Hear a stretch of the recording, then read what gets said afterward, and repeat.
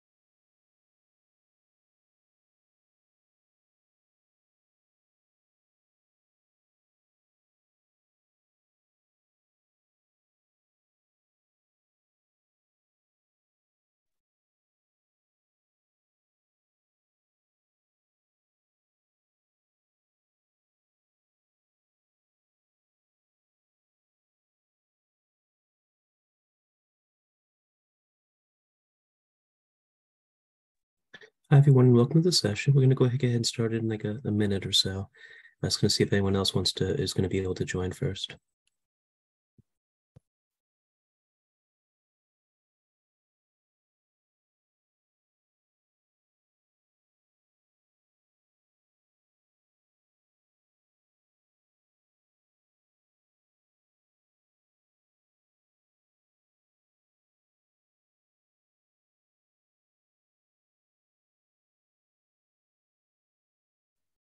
Okay, how about we're going to go ahead and get started then. Thank you all so very much for spending your late morning or early afternoon or evening, wherever you all are, just to join us and to talk more about our studio in Quattro. So a little bit about scoping within this. There's no slides whatsoever for this. So at the May faculty workshop, I ran another session, and the feedback over the semester as well was that more hands-on, less slides. So I do want to mention at the end of the session, Nazia is going to go ahead and post a feedback survey on there. Please do fill it out because that's really helpful for me to figure out what's working, what's not working, what do people want to see more of or less of. So I really use that as well to kind of figure out and plan for different events and different workshop materials. So I heard all comments about last time, what was working, what wasn't working. So really wanted to implement those in this one. So before we begin, a couple of quick announcements and things I'm really excited to talk about. One quick announcement I wanted to mention, as some of you might know about the potential of a UPL strike next week. Right now, I wanted to mention that Tiffany and I don't have any blocks or any openings for consultations currently. Just in case there's a strike, we don't want to have meetings scheduled and then not be there. However, that's subject to change if an agreement is met for the contract. So I just want to mention that really quickly. So as soon as the contract's ratified, we'll go ahead and unblock the time. That way we can meet with you because we really love talking with you about your research and being of any help that we can be. I also mentioned some really exciting news that we're working on too. So we have a lot of really fantastic events that are going to be planned out for this upcoming fall for research methods, both qualitative, survey, and quantitative. So I really can't wait to share that information with you all. We're hoping to send out an announcement about that in the next couple of weeks once the semester starts and things kind of quiet down. So we have a lot of really cool programming set for you all. I also mentioned too that some new things we're going to be doing. When that announcement goes out, there's also going to be an announcement that the release of an R Canvas learning modules on Canvas. So I'm fine tuning those and finishing recording those. So it's going to be an option where if you want to learn more on R and you kind of want to do this asynchronously on your own pace, it's going to be a whole series from everything of how to import data, configuration, working with data, cleaning it, running univariate tests, multivariate tests, data visualizations, latent variable modeling, item response theory, a whole slew of things all within R. So working on that, that's going to be released this fall. So really happy about that. It's been a work in progress for a while. And then we're also going to be starting still trying to work out the details, but it'll be part of the announcement as well. There's going to be drop-in R coding virtually. So it's going to be a couple hours every other week. That's set. So if you wanted to drop into the Zoom room, and then it's essentially if you're interested in transitioning to R, maybe taking your class and moving it from like Stata or SPSS or SAS to R, I can work with you and really work on the code and get everything and kind of help you out with that. So that's some really fun stuff we're really looking forward to. So be on the lookout in the next couple of weeks for the email announcement of programming, the R Canvas page, and the R office hours. So again, this is going to be more for, these are the consultations are faculty facing, for faculty-led research or doctoral students working on the dissertations or the doc research. But again, happy to meet and happy to chat more. So those are kind of my announcements I have, and I figured let's go ahead and start opening up R, and I'll kind of walk you around. So this session is meant to, if you have experience with R, that's fantastic. If you've never used R, that's fantastic too. I'm working under the assumption that you're brand new to R in RStudio in Quattro.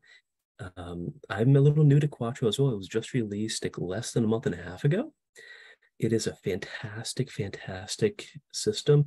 It's like it's the next generation of R Markdown files. So if you're not familiar with R Markdown, that's okay too. I'm going to walk you through it. So before we go ahead and do this, I wanted to check in with you all and see, was everyone able to install RStudio, R, and then Quattro? Was everyone able to get that? Okay, so I see some thumbs up. That's awesome. If you ran into any issues with it, let me know. If you want to follow along, and then I can always meet with you afterwards and double check some things. If you want, if that's helpful too, just let me know. Always happy to help out with this. So let me go ahead and I'm going to go ahead and start sharing my screen. Can you all see a file explorer that has a bunch of files open in it? Perfect, perfect. So there's actually, so we're going to be using this SPSS data set. This is the Holzinger and Swineford 1939 data set. I'm in a love-hate relationship with this data set. This is the data set I was trained on in grad school. So we always use this data set. So I'm kind of sick of it, but it's really, really good as a kind of a toy data set. So there's actually two .qmd files, and the QMD just means it's a Quattro file. So that way it can kind of knit and you get some really, really nice output. That's, you can also do annotations with. We're not going to be using base R for this. We're not going to be using R Markdown, but I'm going to show you how to kind of go through this.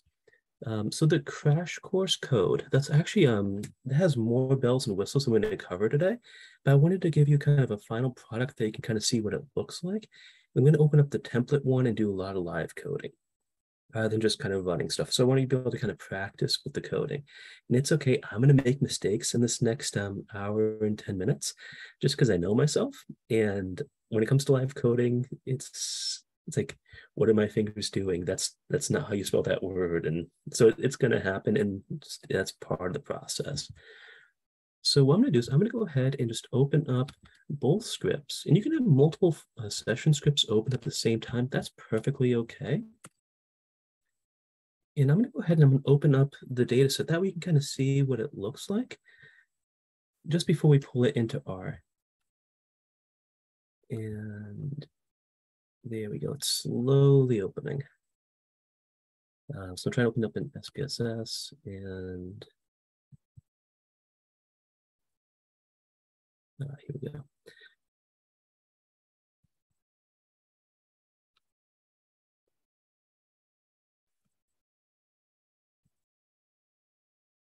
So for any of you who use SPSS, this is kind of what the data set looks like, just to kind of give you all an idea of what we're going to be working with. I'm also going to pull this up in R, just to kind of show that, yep, it's the same thing. But just to kind of get an idea, it's always helpful to get an idea of the data set before you enter, just to make sure it's entering in correctly and that things haven't gone horribly, horribly wrong. So now that we have everything set up, let me talk a little bit about R and RStudio. So I highly recommend using RStudio. It's a fantastic interface because you can have your code, you can have your output. You can also see all the objects or all the variables or all the data sets that you have in this upper right quadrant. So it's divided in quadrants.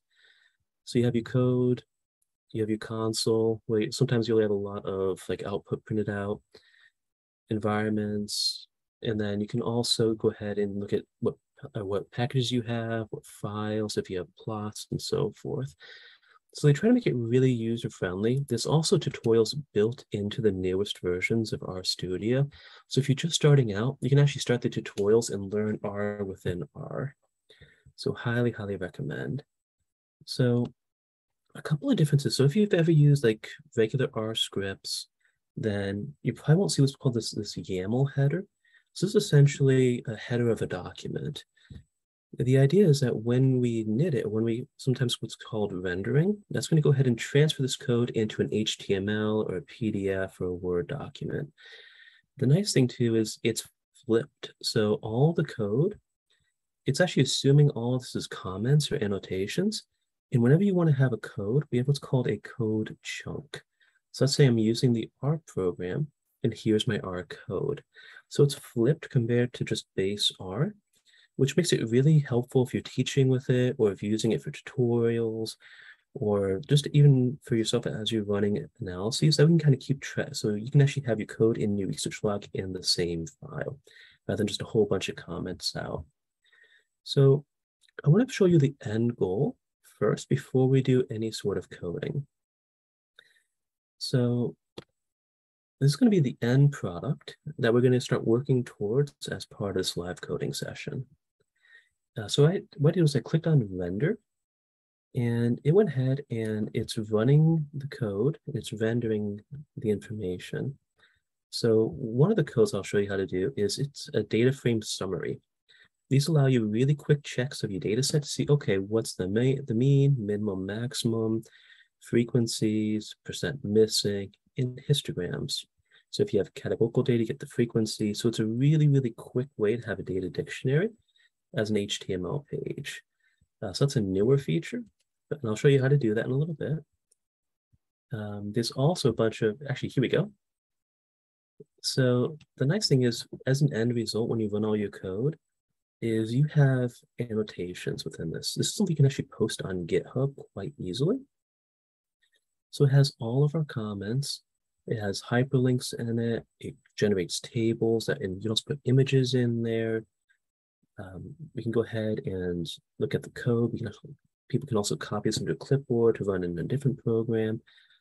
So the nice thing is you can run your analysis and write up the results. So this could actually be really useful for like reports or even just homework assignments. I've seen some folks over at MathStat within their programs, they actually use R markdowns, and the students just submit the R markdown as like a PDF or an HTML page. And that way you can have a track record of everything that's done. You can have interpretations in there. So it's really, really flexible too. So there's a whole lot in here again. I was probably overzealous in terms of all the coding within, but that way it kind of gives you a quick highlights of univariate tests and some really quick visuals, and then like regression and some different techniques that I really like. But this can be stored as a Word document, a PDF, an HTML. So it really depends on your preferences within it. The default is HTML, but it makes it easier to go ahead and you can just send this file with the data set. Someone else can make changes to it, edit to it, and just replicate your data. The nice thing is because we're not changing any data sets directly into like the raw data file, any changes we make to the data set, it's all within your script. So as long as they have the raw data in your script, they should be able to replicate it no problem whatsoever. So that's a really big benefit of this. Oh, there's also some new features added here too. I love this check model because it gives you the highlights of all the different assumptions of your analyses and like, did you violate an assumption? So it's really, really powerful. It does look like a lot of coding, but I'm going to walk through it together. So I just want to kind of show you what the end result could be. And the nice thing is, if you have someone has a SAS data set, Stata data set, SPSS, Excel, whatever, you can read it into R. You can also write it as like a DTA file for Stata. You can write a clean version of the data set to SPSS if like a collaborator is working with SPSS. So it really allows you a lot of flexibility. So let's go ahead and I'm going to switch over to the template, and we're going to walk through some and kind of just start doing some live coding within this. One thing I do want to mention is in our studio, actually, I usually use dark mode when I code. I just want to give a quick check. I can invert the color scheme and have it be black text on a white background. I want to make sure whatever's easier to read. So if you prefer a dark mode and this is working fine, go ahead and give me a thumbs up. If you want me to invert the colors, give me a thumbs down. Just give me a quick check because I want to make sure whatever works out best for everyone, I want to do that. Okay. So let me extend this. I see a lot of thumbs up. Okay, so I'm just gonna go ahead and leave it. The nice thing is if you ever want to make those changes, you can do a lot of customization. So under tools, there's a global settings feature. So you can change the appearance. So you can change the text size, the font. I like Dracula just because like it's Dracula, so like cool. But you can really customize it and really make it your own. So whatever works out best for you, you can make those changes to it. The new feature too with this is what's called a visual writer. So when you're using the visuals, rather than seeing all the code, you can actually just see the final, oops, I'm gonna move this over. There we go. So this is just all the code. I like working within this way too, but if it's easier to kind of just see what it would look like in the end result, it does allow what's called a visual editor. The nice thing within this, it gives you all the highlights. If you're familiar with R Markdown, you don't have to remember all the coding because it added like bullet points, how to insert stuff, insert tables. So you can use those quickly and they'll automatically put it in your R script. So you can get an idea of what it's going to look like as a preview before you actually render it too. So it really makes it's a nice feature. So I'm going to go ahead and switch back to source, but we're going to go ahead and start with the template. So you can always change the code here. So if you want to change the title, you can do that. You can also add emoticons, which is pretty cool. Emojis. I'm going to go ahead and put my name here. And then this is just, it's going to automatic. So whatever today's date is, it's going to go ahead and use that. You can go ahead and make it like a static date instead of a dynamic. That's perfectly fine. It's all personal preference. I like this version better, but that's each their own. Now, if you wanted to start a brand new file, what you would do is you go to File, New File, and you can go ahead and then select on Quattro document. And now go ahead and you can make some of the specifications there. That's a brand new Quattro document. If you want to do it as a presentation, like a slide deck, you can also do Quattro presentation too. So that's another feature. I see a lot of conferences. For now, I'm going to go ahead and use this template one because I added some built-in code to make it easier to get to download and install packages just in case there were any issues or if you need to reinstall it. So the next thing is we have headers here. So it's kind of if you want to quickly go to different headers. So whenever we have like a header where it's just one hashtag, that's going to be our level 1 header. Our level 2 is going to have 2. And if we do like a 3, we can kind of see it's kind of subdivided within there. So if you want to use outlines to go back and forth within code, you can do that. You don't necessarily have to, but it really gives you a lot of flexibility. And you'll also see this within like the visual and how it's structured for it. So it's going to quickly do, so we can kind of see the different sizes within that. And you can also change the headers here and kind of choose which one to. So if you don't remember the specific coding, that's okay. Start with the visual and you can always make changes to it. Like let's say I wanted to do a table. I can go ahead and just click on table within the visual, insert table. Let's do a 3x2. My awesome table. And I can just go ahead and 1, 2, object 3, 1, 2, 3. I'm just kind of making something up.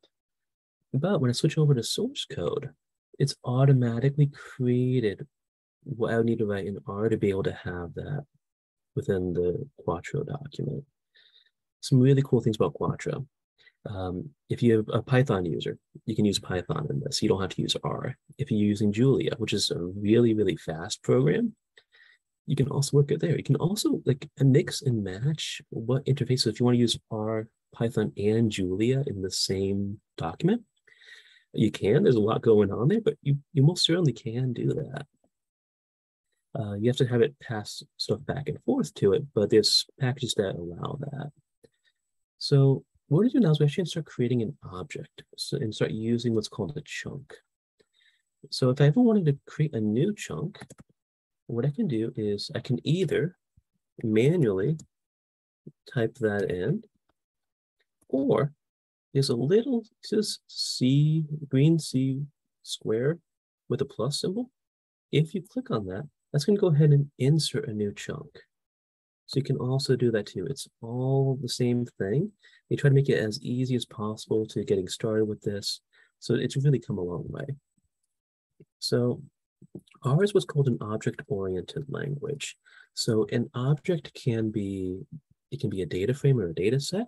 It could be a list or a vector of different values. It could be a table. It could be a result of an analysis. So it can actually be a lot of different things. It can also be like a figure you created. So an object is whatever you assign something to be. So if I go ahead and do A, I like using this assignment symbol.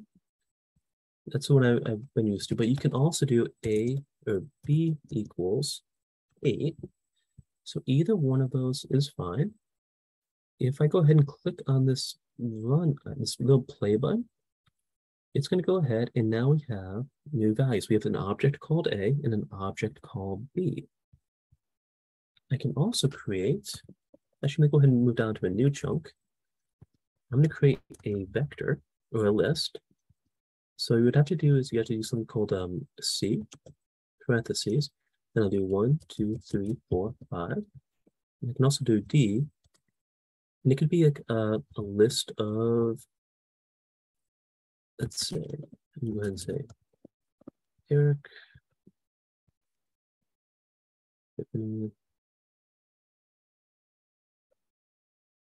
So I can create a numerical list and also a list of characters.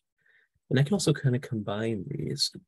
So it really allows you then to start going ahead and creating a data set. So you can also, if you wanted to run all the chunks that are above like this chunk, you don't have to manually click on all of these. You can click on this one. It's going to run everything above it. Or you can click on run, and then you can choose like selected or all, run all. We're not going to use the run all yet, but there's different ways you can do this. Now, something I want to mention about R is when you first download it, you have a small selected number of libraries or R packages that come as part of your system library. I have a lot. I think I have like 800 or 900 I have in here. You don't need all of them. Just kind of for different functions or different things you're running, some packages are better than others. So a lot of the functionality in R is these packages. It allows you more versatility. You can do more specialized analyses, like if you're doing structural equation modeling or Bayesian structural equation modeling or animal response theory, maybe doing some spatial analyses. There's specific packages and multiple packages for each type of analysis you want to run. So that's where a lot of the functionality comes from. Now you can go ahead and you can do this in any way you want to. You can go ahead and click on the install icon in this lower right-hand corner. And they can go ahead and say, okay, let's say I wanted Laban. I love this package. It's Bayesian instructional equationing modeling. So I can go ahead and click on that and click on install. And it's going to go ahead and it's going to update it because I'm already trying to install it right now. I already have it installed, but that's okay. And downloaded and it's good to go. So think of it as, it's kind of a two-step phase. Whenever you need to install it, but then you also need to activate the library too. So if you want to activate and so you can use the functions, you do library, parentheses, and then the package name. That's going to go ahead and activate. So now all the functions that are built into this, now you can actually start using them. Without it, you can't. So think of it as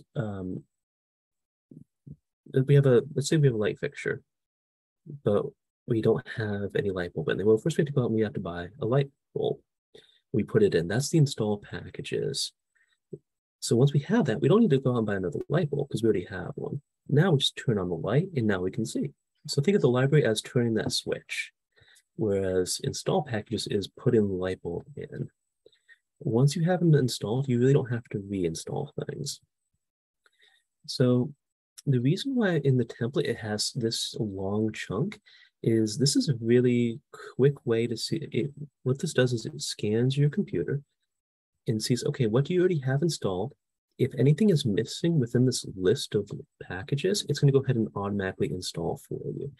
If it's already installed, it's going to skip it. So that way you're not going to install each and every time. It just scans it.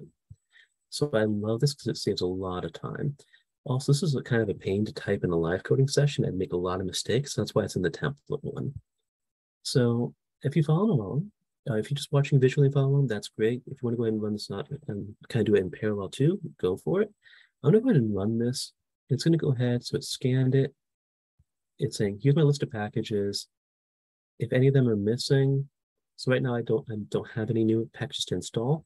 So it essentially ends that code. If I had any packages that weren't installed yet, that's going to go ahead and automatically do that for me. I like working with rounded, so up to 3 decimal points. That's what I typically do. By default, it's going to give you in scientific notation. So this is kind of a quick option I like to use just to make sure like everything it reports is going to be not scientific notation, but rather rounded to 3 decimal points. You can change that. I just like using that. So now what we do is we can actually start activating libraries now that we have all of them installed.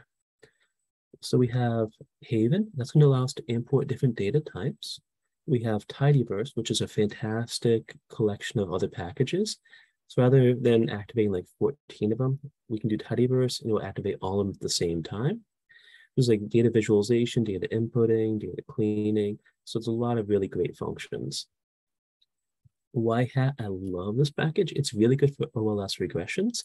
It has things like all possible subsets regression, beta weights, structure coefficients, dominance analysis, the relative importance weight. So it's really, really good. Just kind of looking also at your models as you run it. Psych package is really good for descriptive statistics. We have the Broom, which is really good for looking at model results, and performance, which is really good at model checking. There's a whole bunch of other ones here too. I'm going to kind of highlight as we go through. Like Codebooker, that's really good for like generating a code book. Oh, I realized I didn't show you all this. Whenever in that template one that so you can see the end product, there's a whole bunch of files that went ahead and created. If you use in the template one, this one called Codebooker, and it creates a Word doc codebook for all your variables in there. So, I mean, you probably want to go in and make some changes to it, like adding some additional information, but it saves a lot of time and energy into it. And you want to do this after your data is cleaned. But we'll jump back into that and we'll give that a try with it too. So now I'm going to activate these. That we can start doing that. But before we can actually start working with data, because I know you all want to start working with it right away, is one of the hardest things besides installing R and getting everything talking to one another, because that's the big hurdle. The next big hurdle is working directories. So we always need to tell R where the files that we want to work with are located. A lot of times, whenever I see new R uses, this is usually what trips folks up the most. So I'm going to show you what I do personally. I kind of cheat with this, to be honest, because I work on like 3 or 4 different computers with the same code. So the file paths are all going to be different. So what I personally do is I have all my files saved in a folder. So I have this AFW R materials folder that I want to work out of. But let's say I'm on a different computer. I have it downloaded, but I don't know the exact file path. What you can do, and what I personally do, is I always go to Session, Set Working Directory, and then choose Directory. If I was in the documents, I can say, okay, where are my AFW tables? So I can go ahead and click on it. click on open, and there's the code I need to put in. So I'll do this, and I'm just going to go ahead, because it prints things out in this bottom console window. I'm going to go ahead and just highlight and copy it, and I'll paste it in there. Because now next time I run this, I can go ahead and just run that, and it will automatically do it. So that's how I kind of cheat the system. If I'm using multiple computers, like let's say the next one's on like a USB, like a D drive or an F drive, I can just go ahead and, so right now with this, I'm adding a little hashtag here within the R block, and that's commenting it out. So I can go ahead and change it depending on what system I'm using. So these are all little tricks and hacks that I use. So if it's helpful, go for it. A lot of times if you can't find the files, it's probably because you're not in the right directory. What you can also do is, because there's so many ways to do this with an R, whatever works out best for you is what you should do. Is also, if you click here in File, I can see where... There's a question. Oh, sure. Jeff is asking, does setting the working directory work well with Dropbox? Let's see. So it depends. So if you have it linked, like a folder saved on Dropbox, essentially you have a, I'm trying to think of the name for it. If you have it mapped onto your computer, then absolutely that works out fine. Same thing if you have it mapped to a Google Drive, that works out fine. If it's more looking at trying to copy the data set from it, there's a couple of different packages you can use that you just need the URL for it and have it be a shareable link, and you can just go ahead and pull it there. Something that I'm not going to really cover here too, but let's say that you use, if you use GitHub, the nice thing is R has built-in features where you can actually clone a repo, and then you can actually push and pull the jobs and push and pull stuff too. So if you make changes, it's really, really good, really recommended. But again, if you're working with like sensitive data, because you really don't want to have a huge data set on GitHub, just because there's limitations to it. But yeah, if you're using stuff on Dropbox, as long as it's mapped to your computer, you should be good to go. I do that a lot too, that in Google Drive. If you run into any issues with setting that up, just let me know. I'm happy to troubleshoot that. So let's see. So yeah, if you use this file one, you can go ahead and double check and you can see, okay, am I in the right directory? Are these the files I would want to have? And looking at this, yeah, this all looks good. So the next thing we want to do is, well, we need to pull in our data set that we want to work with. So I have example code here. If it's like a CSV file, the code is super easy. If it's a stated data set, easy too. These are kind of just depending on what ones you're going to be doing. We're actually going to be using an SPSS data set. So what I do here is I have to give the SPSS, the object I'm creating or my data set, a name. So I'm going to be lazy. I'm going to call this HS1939. And I'm just making the assignment symbol. And because I've already activated the Haven package, I can just do read underscore SAV. There it is. And I'm just going to go ahead and do double quotes, HS1939.SAV. And if I run this,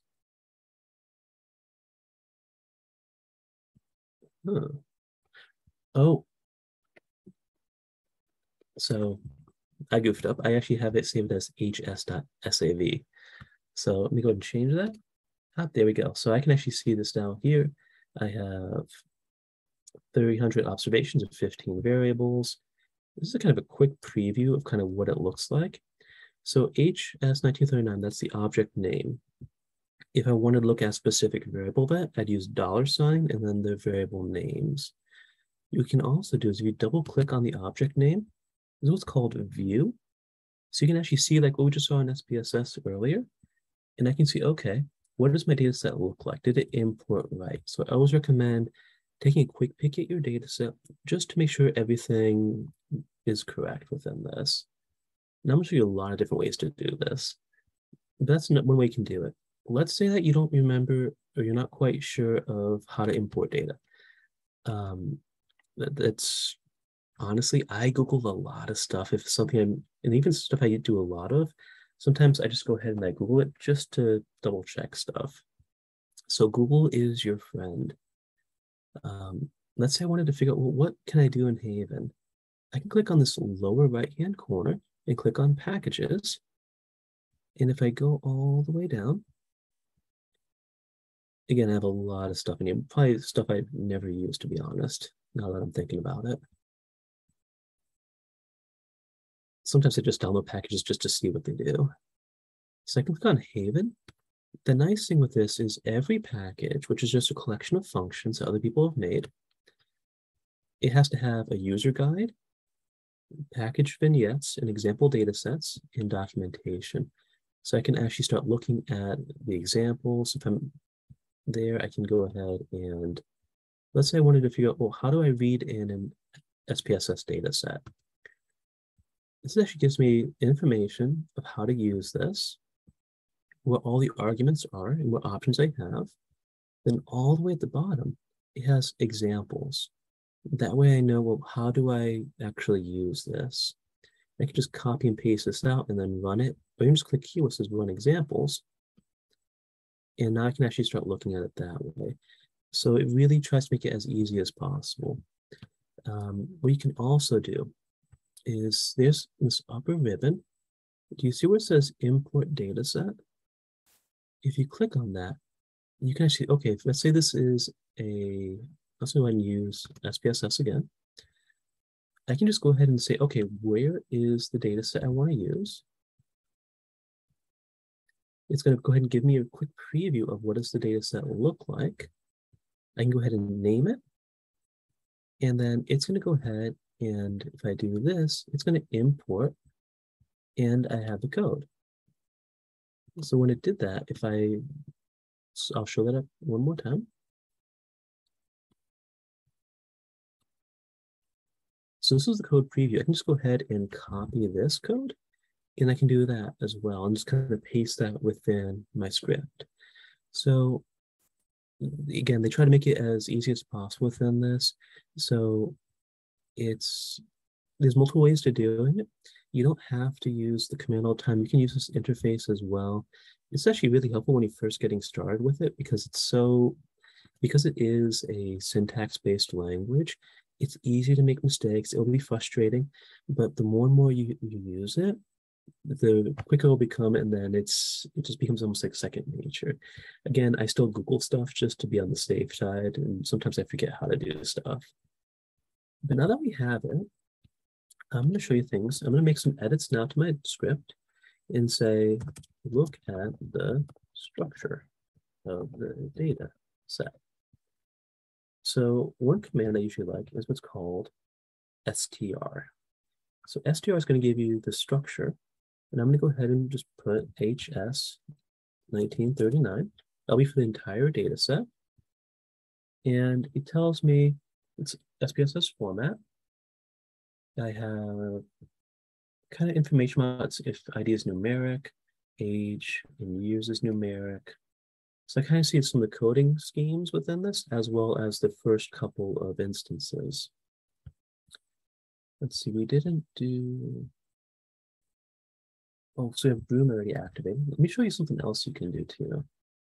So let me add in a new chunk. One of them that I really like is I like using what's called the glimpse function. Glimpse is from the Broom package, and I can do the data set. And as you start typing, it will try to figure out what you're trying to put in as an object. So a glimpse, that's going to give you, I think this is much more succinct because I can see it's a character, is it an integer, and it's essentially just a snapshot of the data. So this is a really handy thing. So we have that. Let's see. Before we get a little bit more into data cleaning, I just want to check in. How's everyone doing? Any additional questions so far? Okay. Is the pace good so far?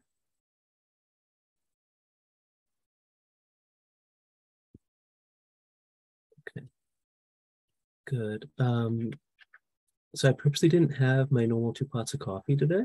So I'm trying not to go too fast. If I start going super fast, go ahead and just wave me down and I'll put the brakes on a bit too.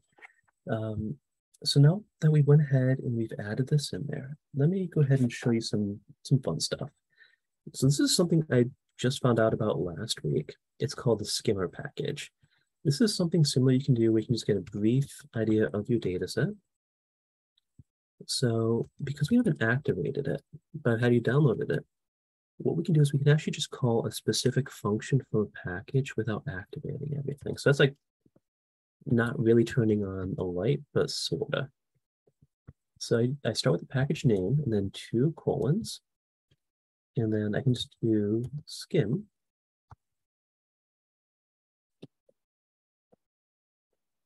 And what this does is it gives me a data frame. So it actually skims the data, lets me know what's the complete rate, how much is missing, the mean, standard deviation,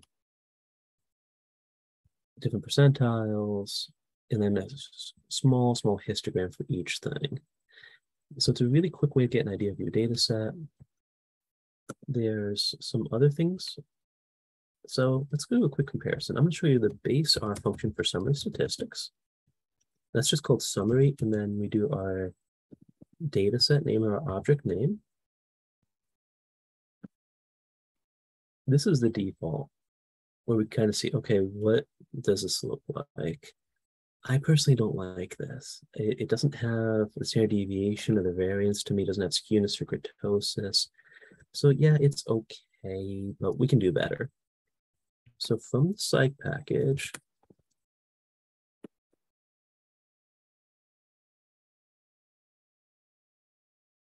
we can go ahead and do what's called, let's see, describe. So what describe does, it's, imagine that summary one, but it's a little bit more intense. So what it has is anything that is like a factor or a character, because we have grade, we have like school. Is it the Pastor or Grant White school? So because, oops, within that, it's actually need to make some changes to the data set because it's numeric. But typically, if it's a character, it'll have a little asterisk. Like you probably shouldn't use this one. But this gives us mean, standard deviation, median, min, maximum, the range, skewness, kurtosis, and the standard error of the estimate, specifically of the mean for this one. So it does give a nice selection of descriptive statistics. But since we need to do some reformatting, I'm going to show you now how to go ahead and we'll do some quick reformatting because SPSS to R was okay, but you still want to make a couple of changes to this. So what I'm going to first do is I'm going to show you how to create a school variable because we saw before it didn't catch that school was actually a factor and a nominal variable.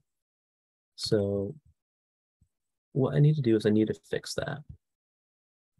So what I do is I'm going to go ahead and say, okay, I'm going to save my object name, which is my data frame, and then what variable I want to edit. I'm going to start with school for now. And I'm going to do the assignment symbol and then say, okay, factor. And now I'm going to go ahead and say, okay, I want to go ahead and I'm going to convert into the same variable, our school variable, and make some changes to it. That way it will accurately read stuff in.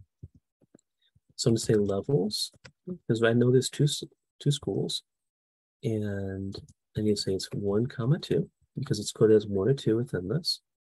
And I'll say rather than 1, 2, I'm going to have to be labeled. Makes it easier to work with. So I'm going to say labels equals C parentheses. And within there, I can go ahead and type out Grant White, which is 1 school. And our other school is Pastor. So I'm going to go ahead and do that.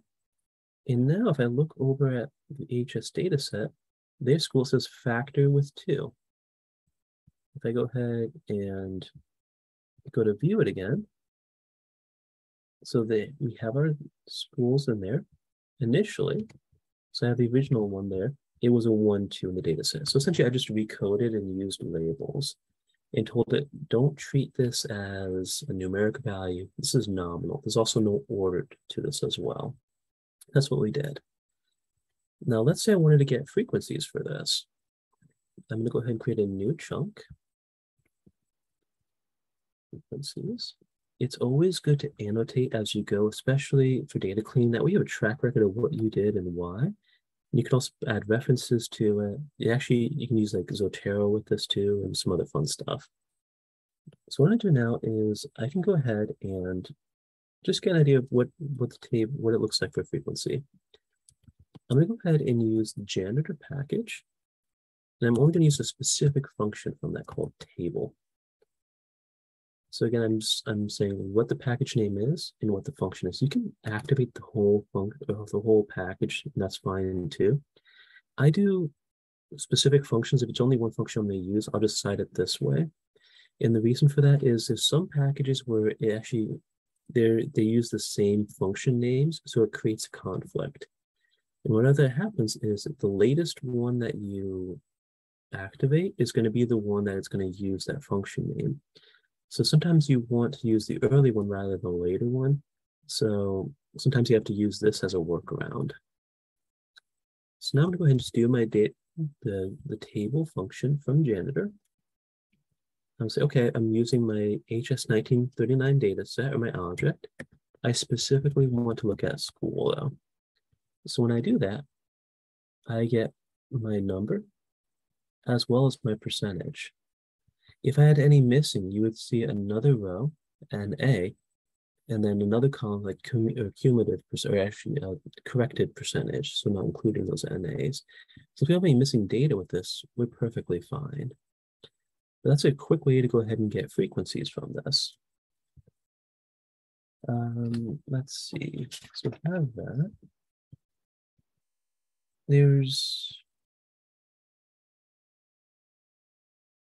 Let's see. So we have about a little under a half hour left.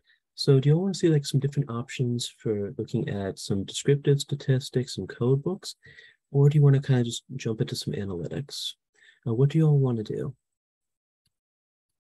Feel free to go ahead if you want to unmute or if you want to put in the chat, because I want us to do whatever be the most beneficial, and we'll go from there.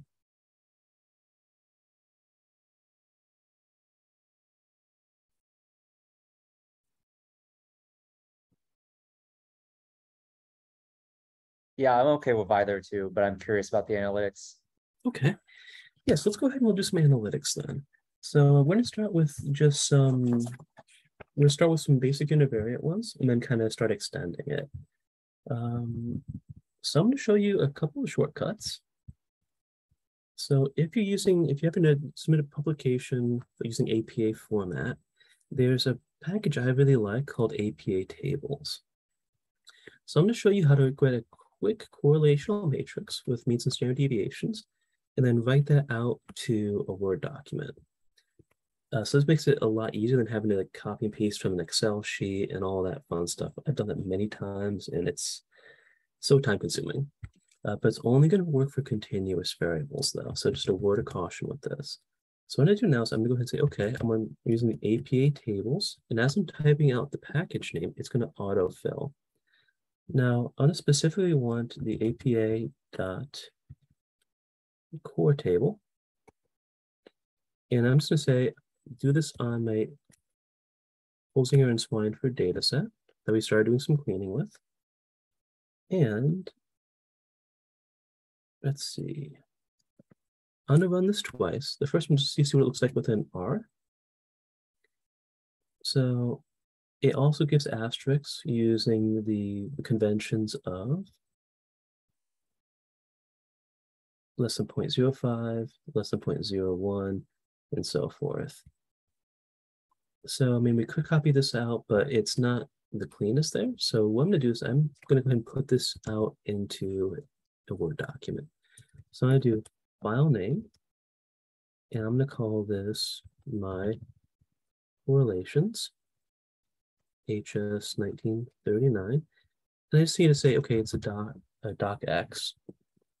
Now, if I run this, so yeah, printed here, but in my working directory, go ahead and refresh it.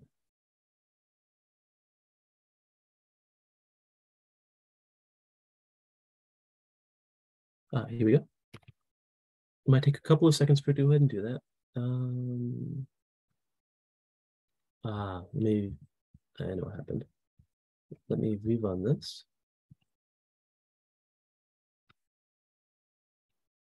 And copy. Sometimes it doesn't want to play nice because we haven't, it's open here. So I'm going to make a quick copy of it.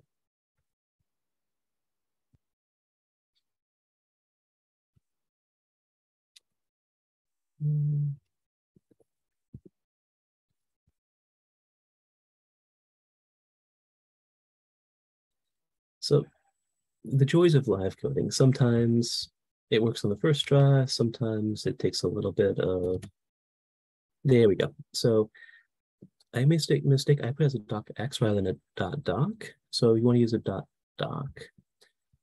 Now, because this looks okay, but I'm gonna go ahead and change the layout. So it is landscape. See, I'd probably start playing around with the margins a little bit, but as just a rough assessment, it makes it a lot easier than trying to do all this manually. Again, because we have a good number of variables in here, I'd probably want to drop some of these in here that don't really make sense, like ID, I'd probably want to remove that. And I could just go ahead and create a duplicate data frame and just drop some variables. But it does save a lot of time and energy compared to just trying to do this manually. You also get the confidence intervals around your correlations for this as well too. And then you can go ahead and modify the no, and then kind of just clean it up. So it does save a good amount of time within that. So I'm all of the mindset, work smarter, not harder when it comes to R. It can also do things like different types of regressions as well. Mostly OLS, but that way you have a nice OLS formatted table too. So done a little bit of correlation. Let's go ahead and let's do an independent samples t-test.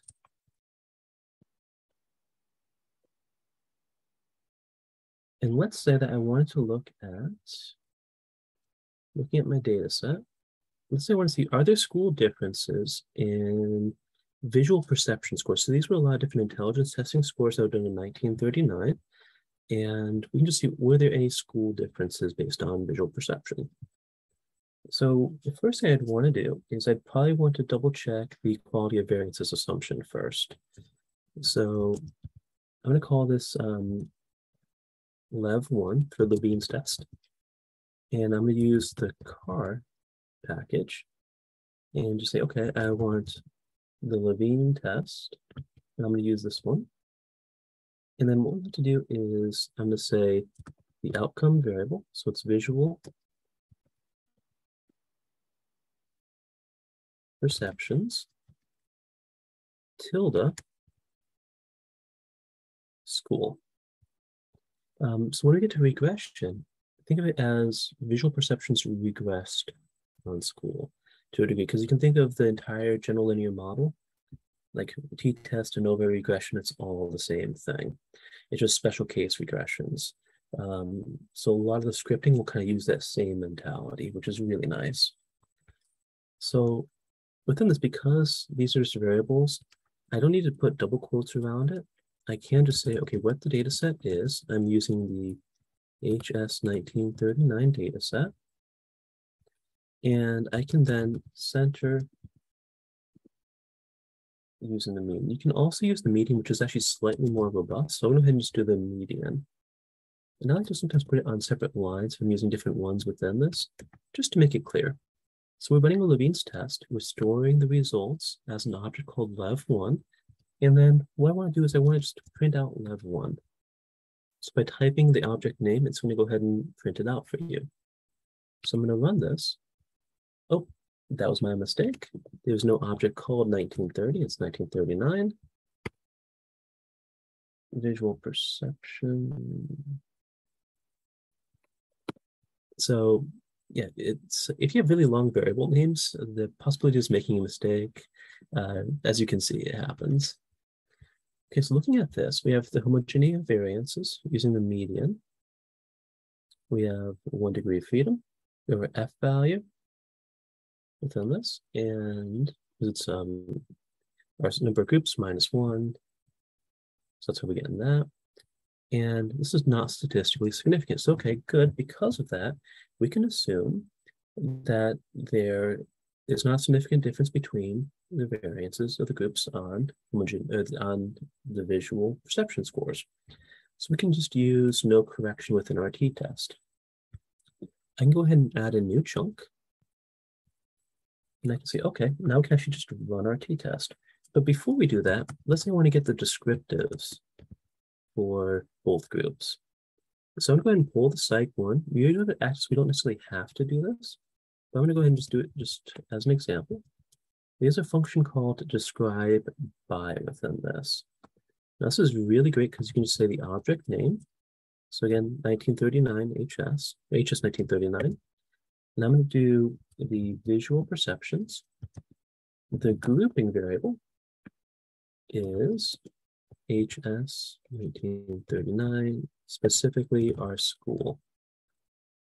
And I'm going to say mat equals true. So by using mat equals true, it's all going to be on the same data frame, but now I can say, okay, group one, how many observations do we have? What was their mean? Their standard deviation, minimum, maximum, and skewness and kurtosis. So this gives me a really nice snapshot of descriptive statistics by a grouping variable. So again, if you're using this though, you want to make sure that it's going to be a nominal variable that you're using as your group. So it makes it much easier to work with. I can also go ahead and, okay, based on this, I'm going to go ahead and run a t-test now. And so I'm going to call this model one. And I'm going to do t.test. And I'm taking our visual perception scores. It's going to be, our grouping variable is going to be school. Our data is going to be HS 1939. And then what I want to do is there's a var equal command. So if I actually violate that assumption of homogeneity of variances, I would just change this true to a false, and then it will actually add the correction for you. So that's a really good thing to double check. And I'm going to go ahead and do NA dot. Hey, Eric. Yep. Just to let you know, there's a question in chat saying, what does the trimmed column mean? Trimmed column. Good question. So what I'm going to do is, I believe that's the trimmed mean. Let me go ahead and double check that. So what I'm going to do is I'm just going to go into packages corner. And if I go all the way down to psych,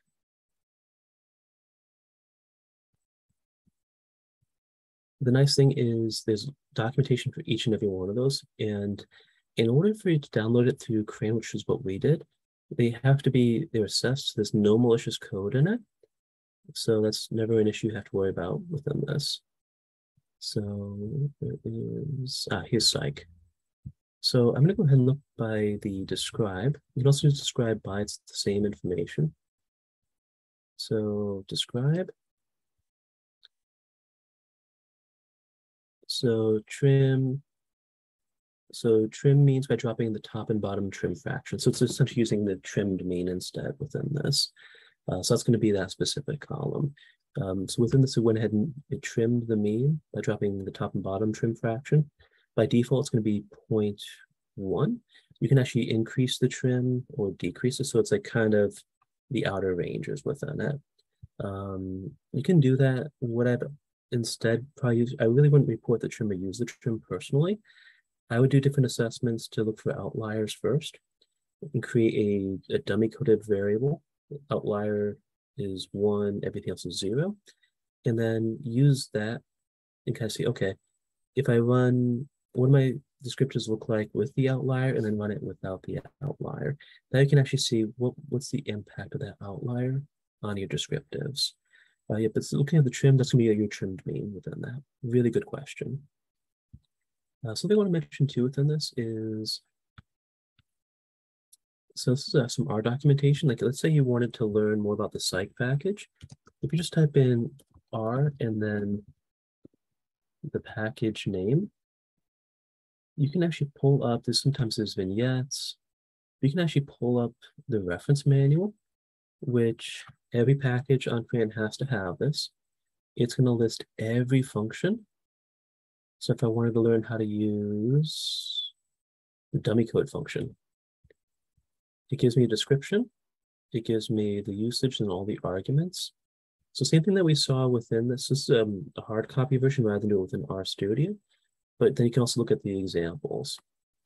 So this is a really, really good way to kind of figure out what options you have within it too. Especially like that's if something I'm not recognized within the output, I'll just pull up the documentation to okay, what's going on here. So again, really great question. So we have that. Oh, one thing I mentioned here too is NARM. So it's going to remove any missing data. You really want to double check if there's any missing data first before you run it, but it's good things to kind of just double check. So I'm going to go ahead and run my t-test, and I can also print it here too. Because we're storing the object as, or storing the results as an object, there's different ways you can go ahead and, yeah, so summary on this one's not going to work. On regression, that works out better. And then we can say, okay, here is our 2-sample t-test. We have our t-statistic, our degree of freedom, our p-value. It will also give you the alternative hypothesis, constant interval, and then the sample means. I like getting the standard deviations as well for each one and the variances. So that's why you do some additional work within it. What we're going to do is we're going to go ahead. Oh, one thing too. If you're running a t-test and you have statistical significance, always, always, always report your effect size. Sorry, I'm a big proponent of that. I'm not a big fan of p-values personally. So I think it's always a good habit to report that. So what I'll do is I'm going to show you a quick thing. So I'm copying also the percent in the parentheses. I'm going to use what's called the R statics package. And they have a Cohen's D function. I'm just going to paste that. And that all looks good. I'm just going to get rid of NA troops. We don't need that. And if I do this, it's going to say what the effect size is. It's also saying this is a negligible Cohen's D using different benchmarks by Cohen, which caution with benchmarks within that. But that way I can report this along with the statistical significance testing. Yeah, we found here, yeah, we did not find a difference. So I really wouldn't expect an effect size unless it maybe was really underpowered as well. That's a whole other thing. I'm going to just skip right to regression because I love regressions. We already have some of this here too. So what I want to do first is I'm going to go ahead and activate some packages. First, I'm going to create a new chunk. I'm going to do library. Then I want the car, library, y-hat, and then library, oops. And I can tell that it didn't type this in right because it's not the same color. So they do have some nice color codings that really help it easier to kind of debug things.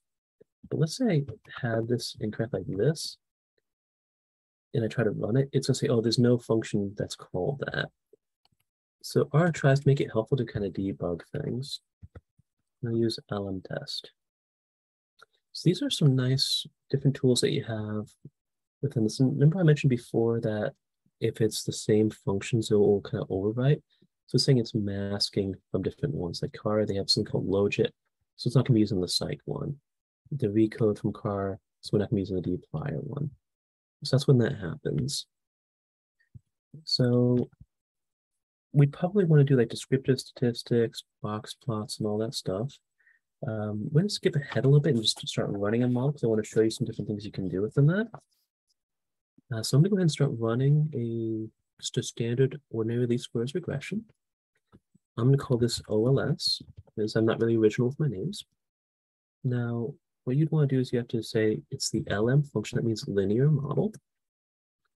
I'm going to do visual perception regressed on, I'm going to say school.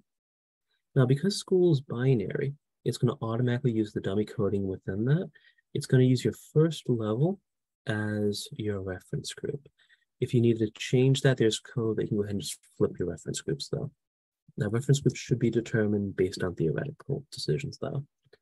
I'm going to go ahead and say also the cubes, and I'm going to put in lozenges. Actually, I'm going to say, you know what, I think there's going to be an interaction between these. So I can do that. And then I can go ahead and say, okay, within this, my data set is HS 1939. And I can run that. So now I've actually already run my OLS. I have an object called it. It's no list though. So now I can actually see, okay, let me see what we have here. By default, you're probably going to use what's called the summary command. This is just your basic one. You have this is your equation. You have your information about your residuals, and then your coefficients.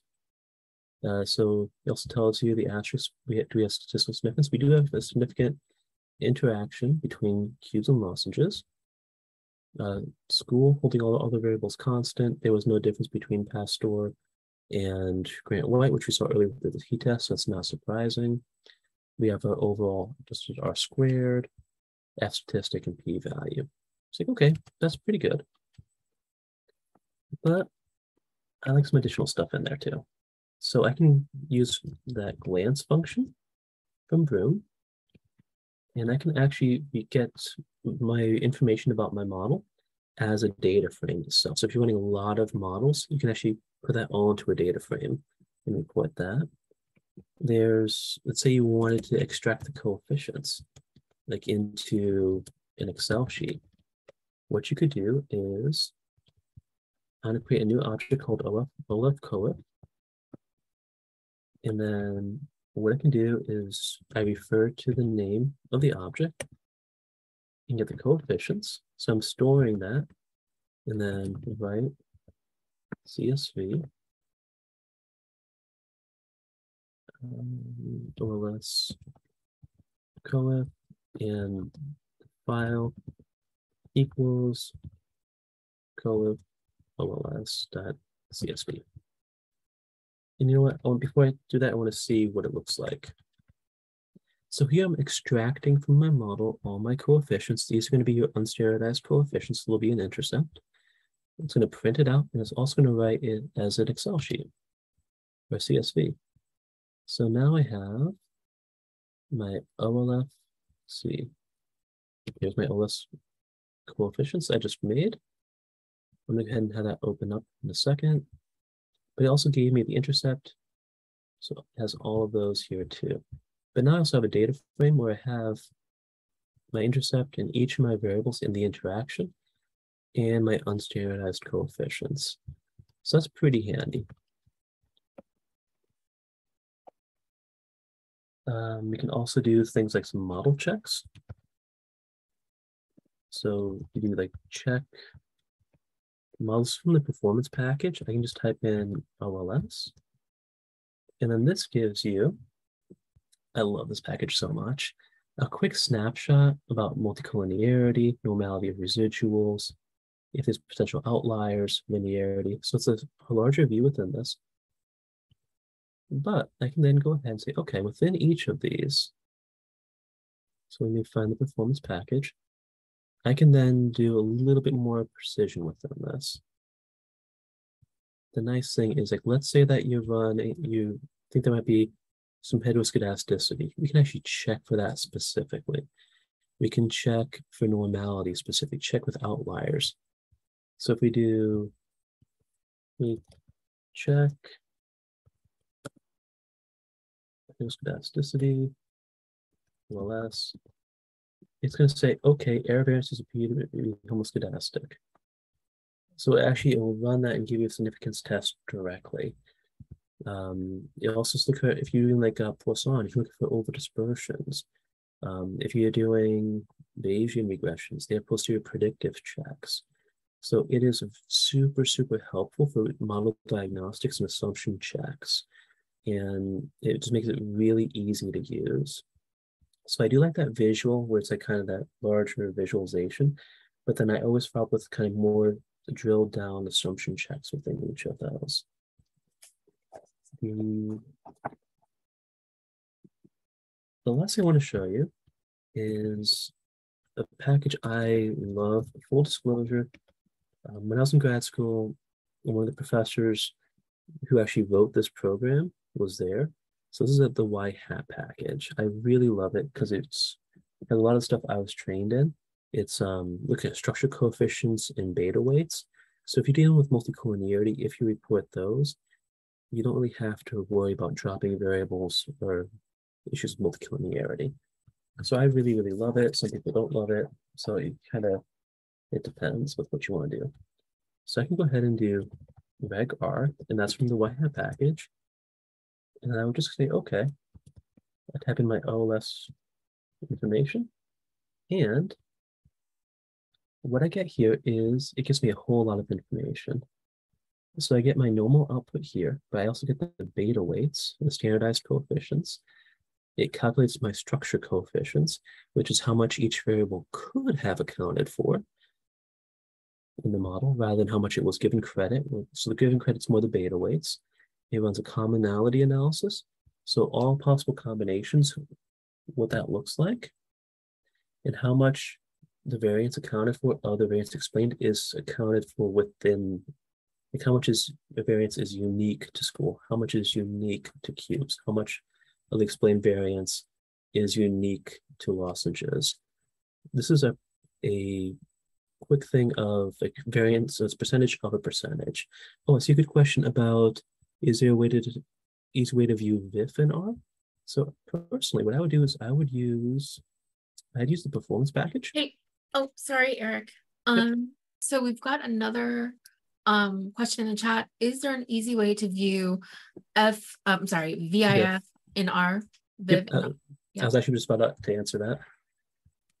Yep. So what I would do is I use the performance package for that. So you're checking VIF or variance inflated within this. I would do just check underscore, and then that's going to be multicollinearity of, I think they call it collinearity. Yeah, OLS.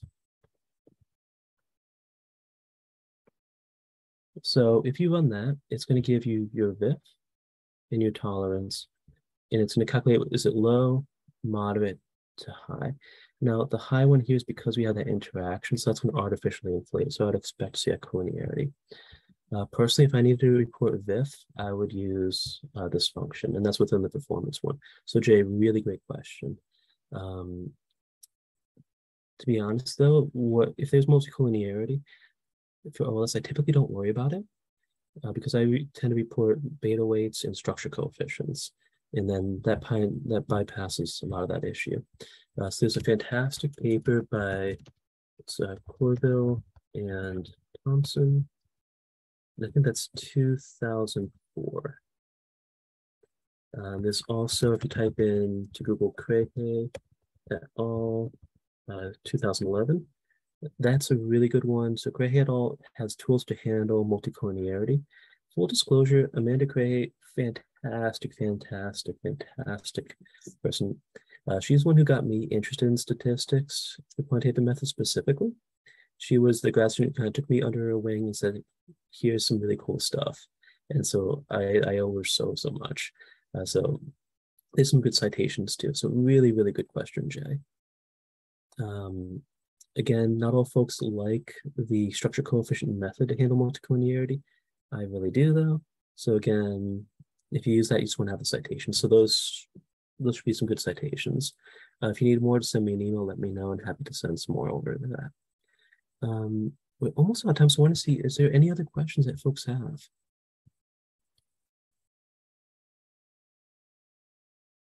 And I know we covered a whole lot of ground too. So like feel free to play around with the code. You can't really break R or RStudio. I might just get some error messages, but give it a try. Try different things within it. If you have specific questions too, always happy to answer them. And just let me know, what do you think? What do you think of R so far? If you want, I can go ahead and let's go ahead and pause the recording. And then if folks want, if any questions or any thoughts that way,